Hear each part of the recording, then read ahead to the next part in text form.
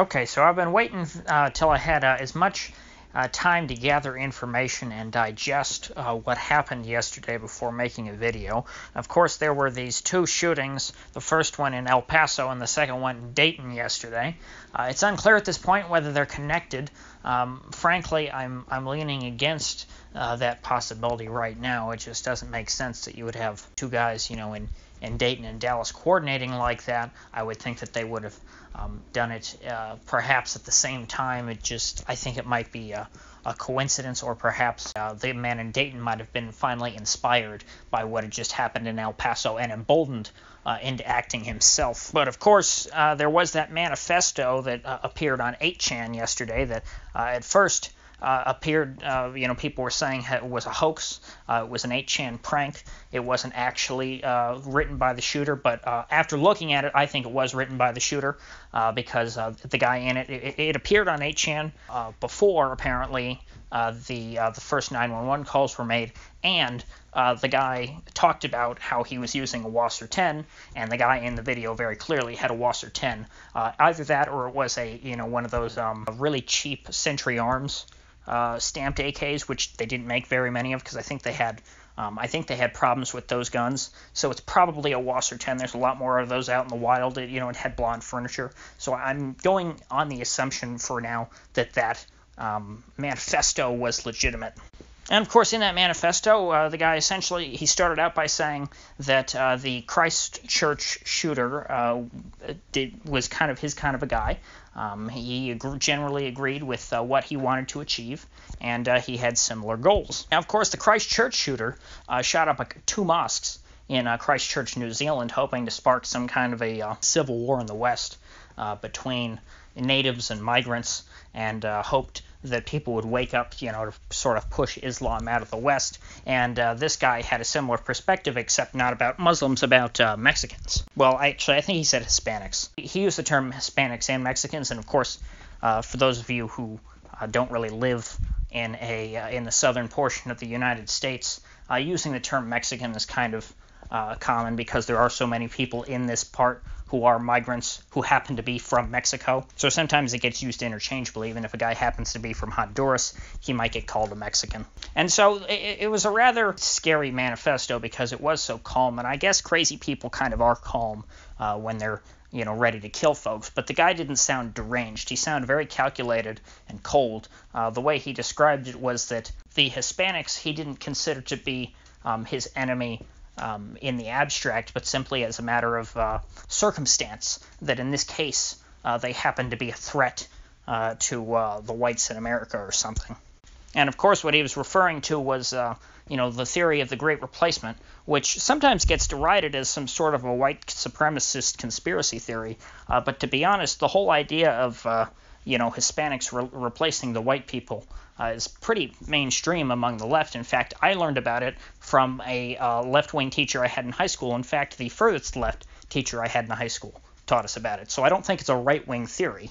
In fact, I hear the left talk about it much more. And of course, the theory is that America is, and the West more broadly, is developing what's called an inverted population pyramid. And a population pyramid is basically the way you want to think about it is a strong population should have, age. If you graph out the population based on age, it should look like a pyramid, meaning you have a lot of people down at the bottom where their age is young. You want a high population of young people and a relatively smaller population of older people. So you should always have, whatever age group you're in, there should always be less people who are in the next age group. And because we have declining birth rates in the West and in the U.S., we are developing an inverted population pyramid to where in some groups it's getting to the point to where there are relatively more old people than there are younger people to pay for their expenses. And of course, when you have a welfare state with stuff like Medicare and Social Security, you need a lot of young people paying into that system in order to fund the expenses that have been promised to the older generation. And the result, of course, is going to be the eventual bankruptcy of Social Security and Medicare. We will get to a point to where they can't pay for it without, just printing money from the Federal Reserve. We're getting pretty close to that point, but an idea to save that was essentially replacing the large the missing population of young white people by bringing in folks from the third world who would have higher birth rates, and of course are non-white people, at least generally speaking. There's obviously a lot of white people in South and Central America. It's just that the ones who tend to migrate are the poorer Amerindian or Mestizo type people. And so you have a lot of white nationalists who are very concerned about this, who don't like the idea that white people are being replaced with Hispanics. And so this guy essentially saw himself as striking the first blow against the Hispanics on behalf of the whites. And again, the guy seemed pretty crazy. I don't really understand the logic. I don't see how him, killing a few Mexicans, and I believe he actually killed 3 Mexican citizens in this attack. He killed 18 total so far, I believe. And I don't see how him taking out a few Mexicans really helps his cause, but I guess like the Christchurch shooter, he's just hoping to cause more unrest. He wants to create more chaos, because of course that's kind of what the point of a terror attack is. Now, of course, to me, as someone who, outside of doing these videos doesn't pay a whole lot of attention, my life is not consumed by our current political situation. In fact, I try not to follow mainstream politics at all because I think it's so toxic. But I think that in our current generations, meaning people like my age who are, maybe age 18 to 30, you have a lot, and this guy actually was born, he's pretty close in age to me. I think we were only born a couple months apart. There's a lot of people who really lack purpose. There's a lot of people who are very highly atomized, and of course that happens when you have the lower birth rates. You have smaller families, and you have people more spread out. Of course, in our society, it's customary for kids to go off to college and then live in in an entirely different city, 1,000 miles apart from everyone they've ever known, and work in some investment bank somewhere. And of course that leads to people who are atomized, who don't feel a whole lot of purpose. They don't have really goals in their life. They're just sort of working to get their next paycheck. And that leaves a void in people's hearts, and that's a void that has to be filled by something. And in this man's case, that void was filled by the purpose of trying to save the white race from what he perceived to be eventual extinction.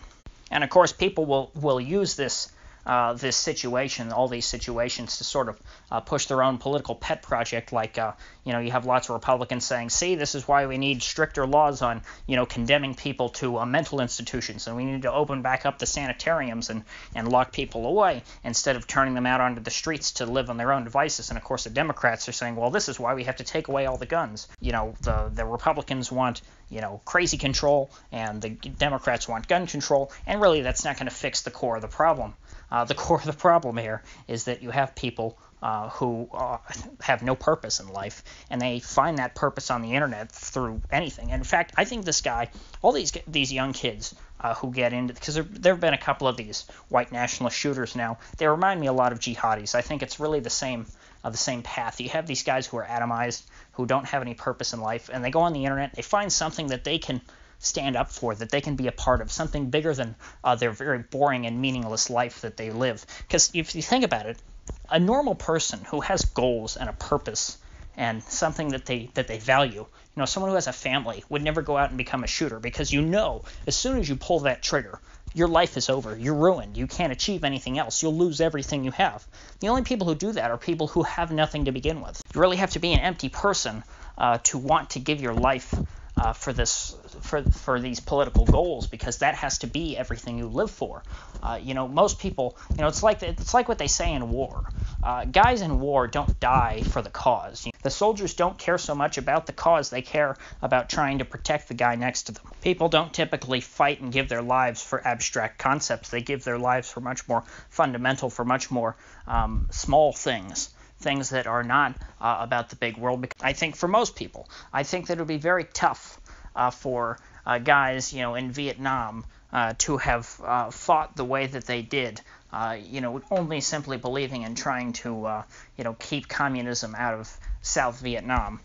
I think that very few people are that ideological. Now, in response to these two shootings, if the second one is indeed proven to have something to do with the first, or was also done by some kind of like white identitarian guy, we may start to see a reaction from the left. Now, the left has been very slow, I think, to react to violence from the right. There have been some attempts. Of course, there was that guy, that one terrorist who was a Bernie supporter, worked for Bernie, and he went and shot up the congressional baseball, the Republican congressional baseball team. I think he ended up getting killed on the scene and didn't live to stand trial. But he wasn't able to actually kill anyone. He just wounded a bunch of people, but he did shoot up the place pretty good. And then there have been a couple of Antifa guys out in Oregon, not in Portland itself, but around there, I believe, who have tried to blow up some stuff to do with ICE. And of course, the Antifa rallies, if you go there,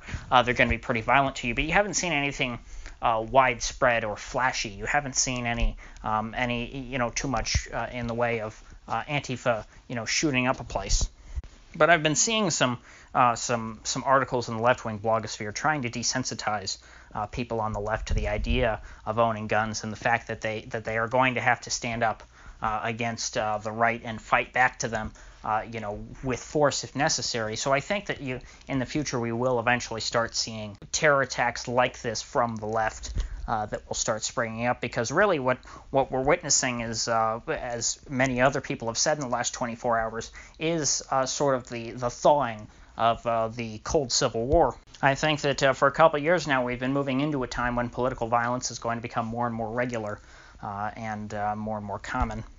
And I think that is in large part, the violent part will come from people just, on both sides, left and right, not really having much of a purpose in their life outside of politics. But the main cause of our political dysfunction is, of course, the centralization of power.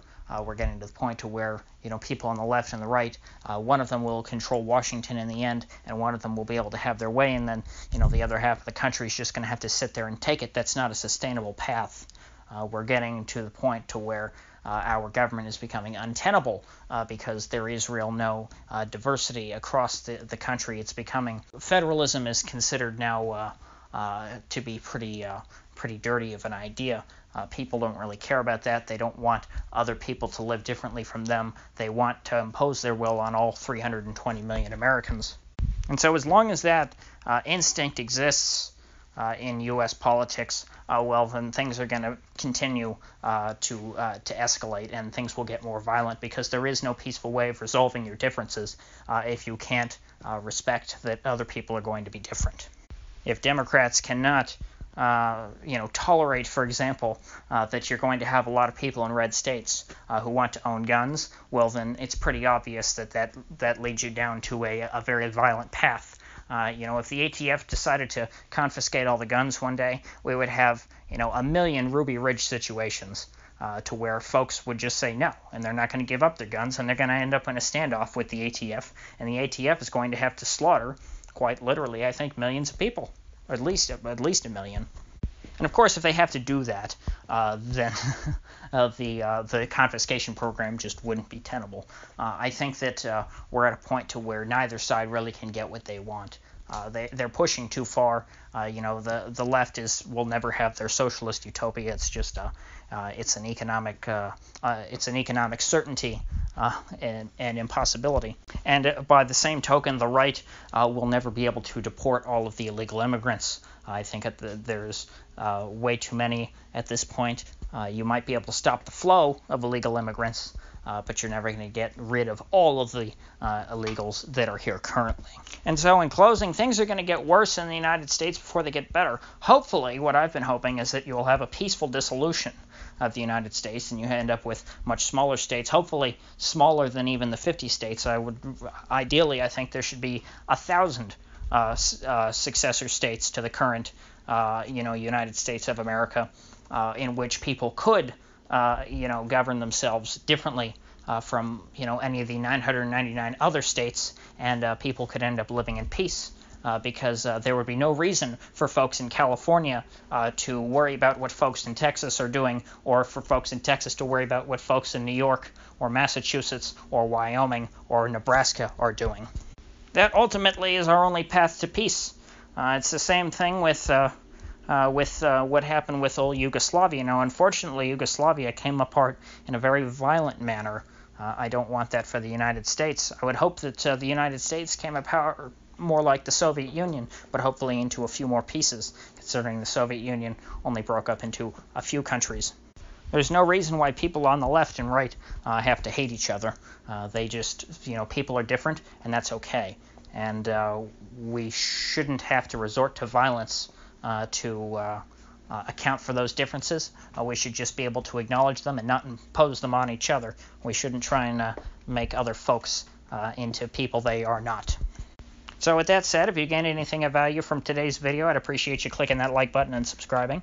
And if you do subscribe, please do click the bell, because I do upload every day, and I'd hate to have you miss one. So I'll see you folks back here tomorrow.